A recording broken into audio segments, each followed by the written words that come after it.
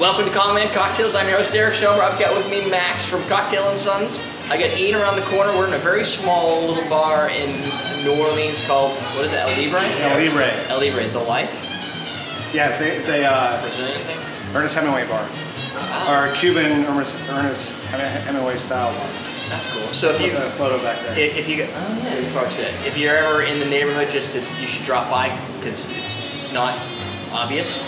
I would say. Not obvious. So, but you know what? Google Maps solves all those problems. You type El Libre, and that's how we got here. So, if we did it, you can do it. What I wanted to do is kind of go through Cocktail & Sons with Max. I've invested interest in all this information since AwesomeDrinks.com sells the products as well.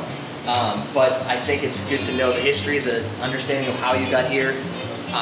We've been doing this week a lot of interviews with people that are just like, they're all smaller brands and the struggles and like, you know, how hard is it to make the labels? How do you deal with scale? How do you do like all that stuff? So I think it's interesting information on top of the tastings.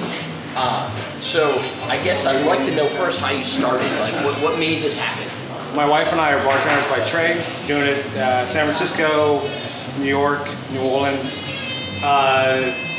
About 2 years ago, we started looking around the marketplace. Saw that there was a lot of simple syrups, a lot of RTDs, rated drinks. You can just put this old-fashioned mix into bourbon and it's an old-fashioned. We found there was no component syrups, such as key ingredients for classic drinks. Okay? Right. So I'll actually walk through the core four and talk to you about why each of these serves as a component for a classic cocktail that you enjoy at your own home bar or at a bar restaurant near you. All right. Okay? Sounds good. So first off, we have our Spice Demerara syrup. Our Spice Demerara, it's built for old fashions and for Sazeracs, bourbon milk punches. It's designed, we do Szechuan and white peppercorns, toasted and crushed, coriander, allspice, toasted and crushed, birch leaf, wild cherry bark, orange peels, and birch leaf. So that's like everything all in one. It's a complex syrup for very simple, beautiful old fashioned. This bottle will get you about 20 to 30 old-fashioned out of it. Lasts for about 6-8 months in the fridge after you open it up. And he's serious about the lasting period because like when I email him and I'm like, hey, I've got the syrup that I've had for like 9, maybe 2 years, maybe 9 months, I don't know. He's like, throw it away, get a new one. Like you like to have it at We like it as fresh as possible. Right. Yeah. Which is different. So we like it as sweet and savory. So you basically just need a glass full of ice, 2 ounces of your favorite spirit, be it bourbon, be it rye, be it mezcal, 1/4 ounce of it, of the syrup, Catholic dash of bitters, you're all set. Is there clove in there? The allspice and the Szechuan are what kind of a clovey finish to it. I love allspice. Yes. Allspice is my favorite spice. I'm excited. We found out we just toasted the allspice and the coriander, the peppercorns, and then crushed them. We toasted the cinnamon bark, cassia bark, it just tastes like cinnamon. Oh really? So we just let it steep and get a little bit of that beautiful flavor. Yeah, cinnamon overpower. And you know what the funny thing is I've noticed because we make my own bitters, the cinnamon doesn't overpower it for like a week and a half, 2 weeks. Exactly. And then all of a sudden it just goes, and I have this nice cherry bitter component and the cherry's gone now, it just like tastes like cinnamon. So you've learned on this. Yeah, trial and error. Our second one is our oleo saccharum. The name refers to a process bartenders used back in the day, the Jerry Thomas guys, all the old school guys to make a punch. Right. We use citrus peels placed with sugar. That actually pulls the oils out of the peels. Do a fresh cut lemongrass, toasted cardamom and ginger tea with it. So we actually, in the process, we found we needed to actually peel all the fruit. Yeah. Just because we can't do oils, we get the fruit out, vacuum bags, and then we actually have to steep for a certain amount of days. Magic. Magic. So we built it for Collins's. It's a style of cocktail with lemon juice and club soda and base It's got spirit. a lot of lemon citrusy thing, but it's not any one citrus. It just tastes like citrus. It doesn't taste like lemons. Yeah, it's very integrated. That's what the lemongrass. But we found by accident that it works awesomely with daiquiris. I can see that. So it has this viscosity, that gum syrup, that heaviness that you get from daiquiris as they were built. Yeah, see now that one kind of has a Christmas flavor. This one has definitely more of a citrus drive. This is thicker. Yeah. I don't know if that's by. But the level of sugar, there's more raw than white. There's more white than raw, but each of these has more sugar than water. So it's just on viscosity is based upon the type of sugar.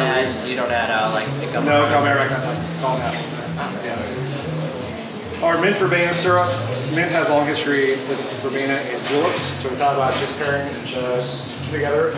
We do a triple brewing process with the verbena first, then we drop in the peppermint and the spearmint on top of it, and then we drop in a little wormwood on the back end. Wormwood? Yeah, wormwood. When you bite into mint, you get that big burst of the mint oil in the nose, and you get this woody kind of after effect to it.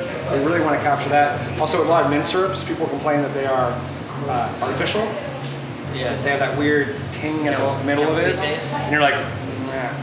We wanted to do as a brewing process with the dried mint. It gets a more natural, more brightness to it. You know what the first thing I think of? What's that? Pipe tobacco. Exactly. Yeah. But I don't know why that is, but it has like like that luscious, like flowery or aromatic pipe tobacco. The honeysuckle peppercorn, we built it for agave products. Tommy's Margaritas, or Tommy's restaurant in San Francisco, started the agave syrup craze about 10 years ago. Yeah, about 10 years. Yeah. So we want to do the same thing, but make a more complex, beautiful sugar-based syrup that is with toasted green peppercorns, toasted smoked black peppercorns, honeysuckle, and sage. So all you need is basically, you need, because sage for me is like Mexico, the smell of it, the taste of it. And also I find that you have the smoked black, the mezcal, big fire, citrus floral on the nose, beautiful maltiness in the middle, big spice. Oh yeah, but it's coming in later. Like the spice is So taking it's a the while. same when you have the vodka tequilas, citrus floral in the nose, and big spice in the middle. Yeah, that's really. It's not as sweet. Yeah. It doesn't feel as sweet, but it has a lot of weird depth and flavor to it. But I think peppercorn. I guess you get peppercorn, but it's just like it doesn't taste like just biting a peppercorn. It's a little timid, but it's not as hot. We had to balance out, and we found the green was very vegetal, the smoked black very bright, very hot, very smoky. So that's the core four, and we basically built these for mezcals, whiskey sours. Mint is for mojitos, juleps, southside smashes. Oleo saffron plays really well with vodkas and gins and rums. And then spice stems for aged spirits. So you do a nice aged bourbons, ryes. So, yeah, when I think of Demerara, I always think rum for some reason, but it does add like it's a little bit more character than just white sugar. Correct. Yeah, it has a much more richer viscosity to it.